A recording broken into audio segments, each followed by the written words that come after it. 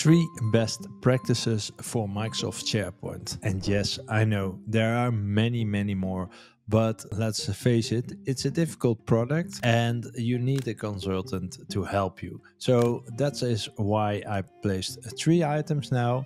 And how do I know that? Well, these are items I get to know every time. My name is Paul Keizers and I've helped numbers of companies get the most out of Microsoft SharePoint, so you can trust I know what I'm talking about. So if you need help, let me know. But first, we get into the demo. So what we have here is a SharePoint site, and the first item is about lists. So when you create a list or a document library, let's put it that way, then you can do this by going to site contents. And this is the first best practice. You can create new, and here you can create list or document library. I'm going to create a document library. Maybe I had to do it different, but let's see. So you can choose out of existing items, and I'm going to create a blank document library. Let's call it test. I can set sensitivity labels. If you have this on, I would recommend to have this on. That's another best practice, but not for this one, this video. So I'm going to create it. And once it's created, actually what people do is they create a SharePoint site and then they move the whole file explorer directly to the document library. Or they have like 25,000 items they want to push into this library. What happens is that after the 25,000 are added to it, you cannot change it anymore, or you cannot view it.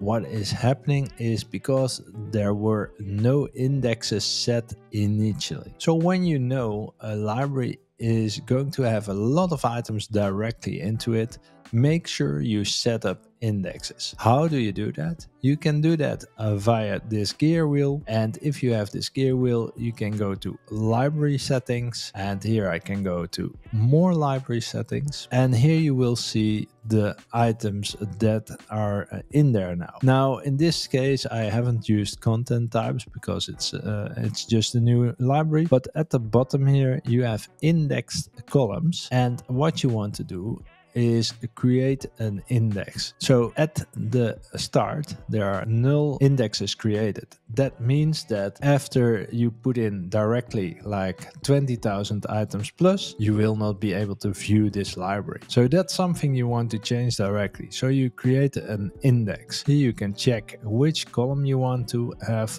And then you can click on title and click on create. Once it's created, now we can add the 25,000 and it will still be viewable. This is something that a lot of people forget when they start off a new library or list, which they know already it's going to be a large list. In this case, I only set one column, but it's preferable to have multiple columns indexed because it will speed up the process. Then a second one is, in this case, we do not have any items in here, but let's make a few items. And the best practice for 2 is about item level security. And I'm just going to create a test folder, and let's just make a Word document below here. Let's call it X. That's fine. Blah, blah, blah. Let's wait a little bit. I can already go here, refresh it. It will show me document X. So what they want to do is they have this folder and they have multiple folders, and then they want to manage the permissions of the subfolders because that's how they set it up. For example, they have an account for a company name. Under that, they have an offer, and under that, they have another thing. And they want to set permissions on, for example, offer at the lowest step. But what I would suggest, and what's a second best practice, is not to break the permissions, because that's what you are going to do if you are going to say, okay, here we go. And I say manage access, and then I can say stop sharing, or I can go even to the advanced settings. And here I can say stop inheriting. What happens for this time? It works. But if you have over 5,000 items with all different permissions in one library, you will have performance issues as well. I opened the tab restrictions and limitations. I'm going to go there as soon as possible, but I first wanted to show you this is not the way to do it. So Paul, how's the best way to do it then? Well, that's very easy. What in this case we talked about the account, the offer, and then the offers with special permissions. So what I would do is first I would create a SharePoint site or Teams with the account name. Then I would create the library offer, and maybe you have aftercare. I would create a new library, and there on the library level I would set the permission levels, so you don't have the item level security.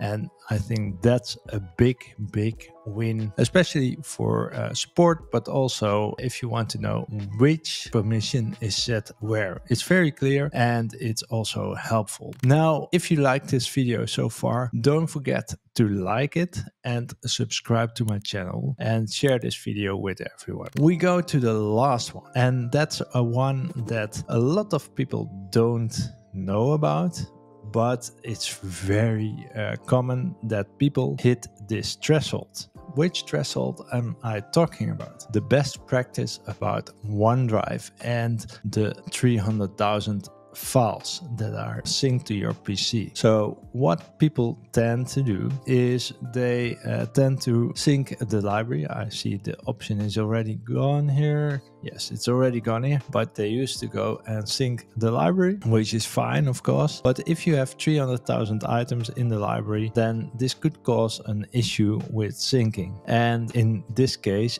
it's not about only this library, but it's about all the storage that you sync directly to your PC. So, for example, if I have my OneDrive, I have 125,000 items in my OneDrive. I know that because I checked it. But if you also have like a SharePoint site with 200,000, then you are already hitting this limit. So be aware of that. And in my case, 125,000 items is a lot.